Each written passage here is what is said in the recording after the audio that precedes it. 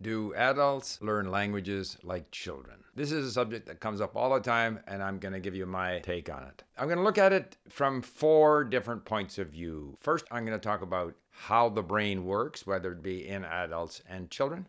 Second of all, I'm going to talk about the tremendous flexibility that the child has. The third is the previous knowledge or the accumulated knowledge and experience that the adult has. And finally, I'm going to talk about the difference in attitude between a child learning a language and an adult learning a language. Now, I'm not a neuroscientist. I'm sort of distilling for you what I have read in books by Manfred Spitzer, whom I mention quite frequently, and also an audiobook that I've been listening to called Wie Erwachsene Denken und Lernen, which traces how adults think and learn and traces the evolution of our brains from a neuroscientific mapping of the brain perspective and a few other sources. The first thing to realize is that our brains do not just exist for learning languages. In fact, the brain is a learning machine in the sense that the brain has to acquire the knowledge, the ability to anticipate, in order for us to survive. So it develops knowledge based on input. It learns that if I touch something hot, then I've got to withdraw my hand right away because it's painful. At some point, even in an animal, if it sees a predator, it's got to know that the response is to get out of there as quickly as possible. So the brain develops an ability to respond to input with output, with an action, with speech, or with something. And this is done, as I described in a previous video, by these inputs going to the hippocampus, where they are stored on a short-term basis, and then they are passed on to the cortex, and there's different areas of the cortex, where gradually a longer-term memory is developed, longer-term ability, call it an explicit knowledge, is stored, which enables us to function as human beings. We know that if we hear or see or speak a word, there is a corresponding place for that in our brains, a neuron, and that neurons that are adjacent to each other, similar to each other, because the neurons are stored in areas of like by category. And if there is enough stimulus and enough similar neurons nearby, they may eventually fire and connect through synapses, and that's how learning takes place. So this process is the same whether we're talking about a baby or an adult. So now let's look at the baby. So the baby has what, again, Spitzer refers to as unlimited potential and very limited capability. And if we just take the question of sounds, English has 44, Japanese has a very small number, Spanish has also not such a large number because those languages have fewer vowels. Danish, which has this enormous number of vowels, has an enormous number of phonemes. But the baby can learn to be a native speaker in any of them. It has total potential, limited capability. And what's more, apparently, babies like new sounds. So they're very much interested in receiving and imitating these new sounds. So that the brain of the child is very flexible. It can develop in any particular way depending on the input that it receives from its environment. In fact, the child even starts hearing language in the womb, and that's been proven. So that's the baby, very flexible, limited impulse control, interested in new things, imitates, and has no anxiety about anything. And that's the baby. So the process whereby the baby learns the language is similar to how adults learn the language. I mentioned previously, for example, that in the past tense of verbs in English, a young child, 2 years old, will first use the form of the irregular verbs in English correctly, the very common irregular verbs. Then as it gets a sense of the rule that the past tense is created by ed, it'll then use the past tense of regular verbs correctly, and then at a later stage, it'll learn the past tense of the less frequent irregular verbs. And the same happens in German, and the same happens when adults learn verbs. So the message here is that the brain starts to create rules for itself. If the baby were instructed in its native language the way so many of us are instructed in the languages we're trying to learn, the baby would probably never learn to speak that language. In other words, the natural process is more efficient. The natural process of allowing the input to bombard the brain with enough frequency, with enough similar words, the brain starts to form these rules. There are even apparently neural locations for rules that are developed through this process of listening and reading. So that's common. Now let's look at what's different. A baby has no prior knowledge of anything. Everything is new. So the brain of the baby is a blank slate. You can imprint anything you want on the baby's brain. An adult has prior knowledge.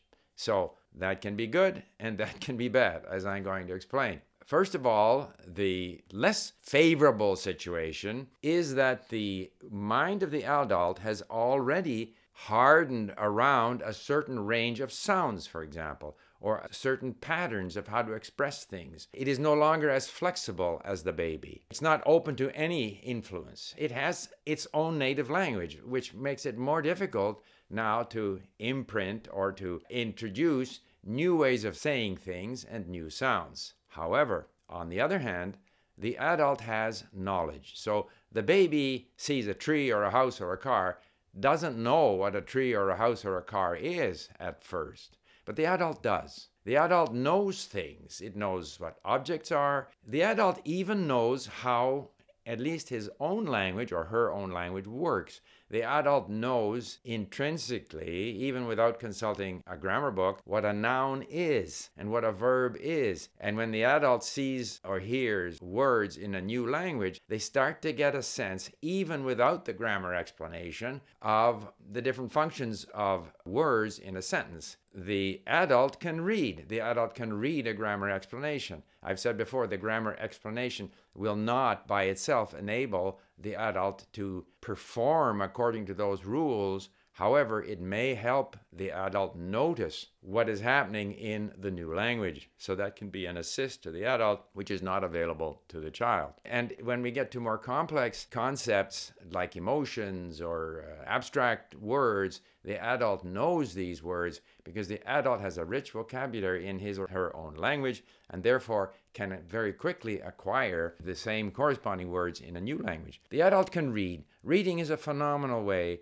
of increasing our ability in a foreign language. We know that when we are reading, it's as if we are speaking the language insofar as the brain is concerned. If we do a lot of reading, we can actually condition our brains to get used to the patterns of the new language, to develop patterns in the brain that help us deal with this new language. Adults who read well in their own language typically will be able to read well eventually in the new language. So these are advantages that the adult has. The adult can download a podcast and listen to it. The baby's not going to do that. So the adult has learning strategies that the baby obviously doesn't have. The baby responds to impulses and is not sort of strategic in its approach to learning a language. So that's the adult. Now, one of the things that Spitzer and Hershkovitz explain in this audiobook that I'm listening to, Erwachsenen Denken und Lernen, is that our prefrontal cortex, which controls our impulses, sort of our developing sense of values that help us have a better sense as adults of what's good and bad for us. This evaluation, ability to evaluate, the ability to develop a strategy, all of these things take place in the prefrontal cortex, which reaches its kind of fullest stage of development in a way at the age of 25. So by that time, the adult is better able, A, to control its impulses, but B, to elaborate or to develop a strategy based on its own values that's going to help it learn. So those are things that are happening and actually continue to happen. Apparently, as time goes on, the evolution of the brain is such that the brain gets better connected. The emotions and the thinking gets all better connected in the brain so that we end up, as we grow older, somewhat more balanced in how we evaluate things and in our approach to life. So we've now covered that the brain essentially functions the same, that the child has, by dint of being a blank slate, a greater potential, although more limited capabilities. The adult has more limited potential, perhaps, but has capabilities that can compensate for that. And also through reading and other strategies can acquire a vast vocabulary, but may have more difficulty pronouncing as well as a child.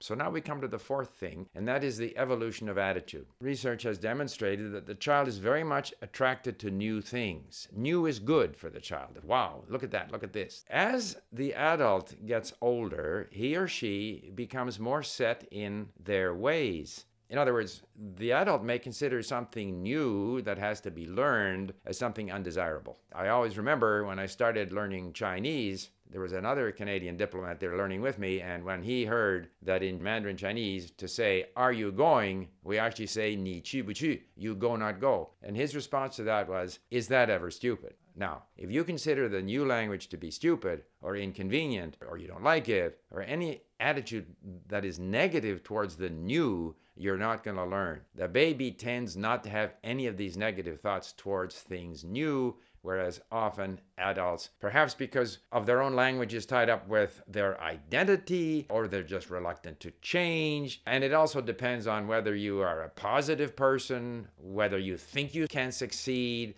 The child doesn't worry about, am I going to learn this language? It's just the language comes in. Furthermore, whether the adult has already learned languages. It's pointed out in Spitzer's book that the more we use our hippocampus, the better the hippocampus becomes, the more efficient it becomes. For example, a violinist who plays violin will develop parts of the brain related to the movement of the fingers. The London cabbie develops parts of the brain related to finding things on the map. If we have had a lot of experience in learning languages, we are going to be better at learning languages. Practice makes perfect. That includes, by the way, speaking. As much as I'm a proponent of input-based learning because I know how effective it is, listening and reading, in terms of building up your sense of the language, your sense of how the language works, your vocabulary, your comprehension. By the same token, in order to speak well, you have to speak a lot. Practice makes perfect. So the sort of evolution of the attitude is an area where the adult learner, I think, and this is part of what we've done with Link, where Link is primarily aimed at adult learners who have a strategy, a learning strategy, who have interests. So we try to allow the learner to bring in content of interest as much as possible from YouTube, from the internet, to maintain that interest, maintain a positive attitude towards the learning experience. We try to provide encouragement in the statistics. You're doing well. Obviously, it's important to reward people in what they do. Even with animals, if they feed the rat after it runs around the maze, if there's reward, then there's a desire to learn. So reward can help people learn, but the reward needn't be an absolute reward like money. All it needs to be is an experience that was better than expected. And I think there is another place where adult learners need to avoid unrealistic expectations of how well they're going to do. And unfortunately, the language books they push, here's this book, Asimil, you do this book, you're going to be at B2 in Persian, which is not the case. We need to be realistic. It's a long-term process. We want to enjoy the process. Again, when we speak, we're going to speak with mistakes. We're going to make mistakes. We're going to forget. If we have unrealistic expectations, then we will be discouraged. If, on the other hand, we don't have unrealistic expectations and then we do well, then it's an unexpected, pleasant result, and that encourages us. So there are a number of ways in which this attitude, which probably is to the disadvantage of the adult learner, just as the adult learner's experience can be an advantage compared to the child learning, the attitude is often a disadvantage, where the child is fearless, is playing, everything is fun, and the adult is reluctant to be exposed, to make mistakes. I think that's an area where adults can work harder on having a positive attitude so that they're better able to focus, better able to stay with the task, and if they do that, they will learn.